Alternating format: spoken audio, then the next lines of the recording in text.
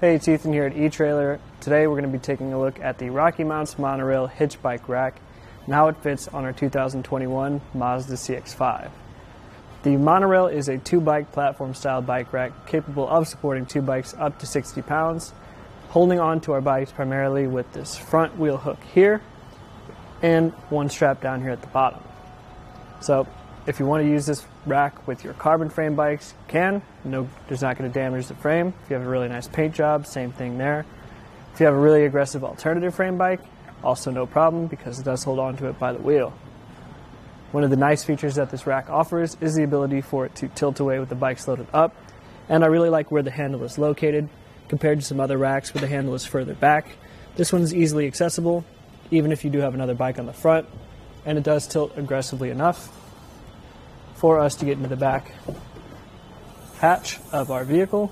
Tons of room from the crossbars. Tons of room back here too if I wanted to change my shoes before or after a ride, or get anything out of the back that I'm going to need for my ride before I want to get my bikes unloaded. Tilt it back up, we'll hold on to the rack. You'll hear it click into place, and now we can work on getting the bike removed. We'll start by pressing this blue release button down here on the strap. RockyMounts does a good job of color coordinating all of their touch points so we know what to operate and when. Good example of that here is the blue button on the wheel hook. Push that up and get the wheel down and out of the way, and we can get our bike removed. I'll put the bike away and we can take a closer look at the cradle and the trays on our rack. Starting first with this front cradle, you can see that it does have a couple of different grooves to support different tire widths, in this case up to 5 inches.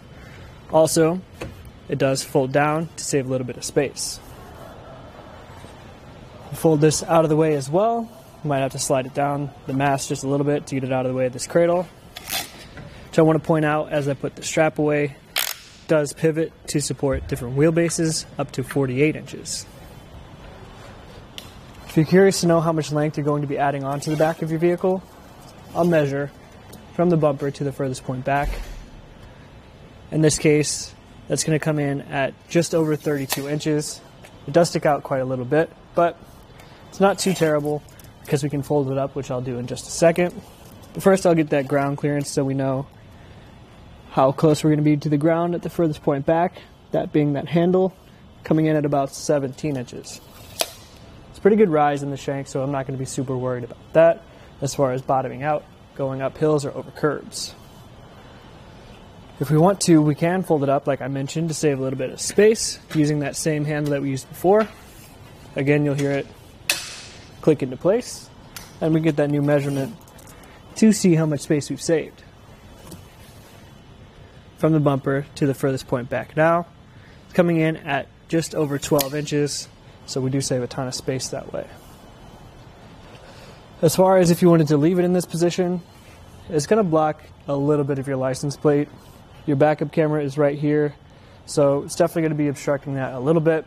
You'll be able to see over the top, but you're definitely going to know it's there. Your taillights and your rear window are going to be pretty much fully visible as well. Coming down to the shank, before we do, we can see that there's this post here for your cable lock. It's included, but it's not integrated onto the rack. That's where you'll secure that too. The shank is a 2-inch shank that's held in place by an anti-rattle bolt, as well as a lock in the end that's going to be key-to-like to that cable lock that we just mentioned. It's really nice and secure and stable, and RockyMounts build quality makes sure that nothing is shaking around. So, overall, as far as bike racks go, this is one of my favorite value options. Has that 5-inch tire width right out of the gate. Build construction is really nice. I like that the handle is easily accessible.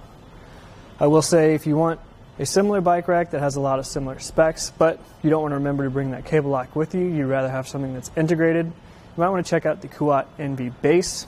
It does have that option. All the specs are pretty much the same as far as weight capacity goes, but that cable lock will be integrated.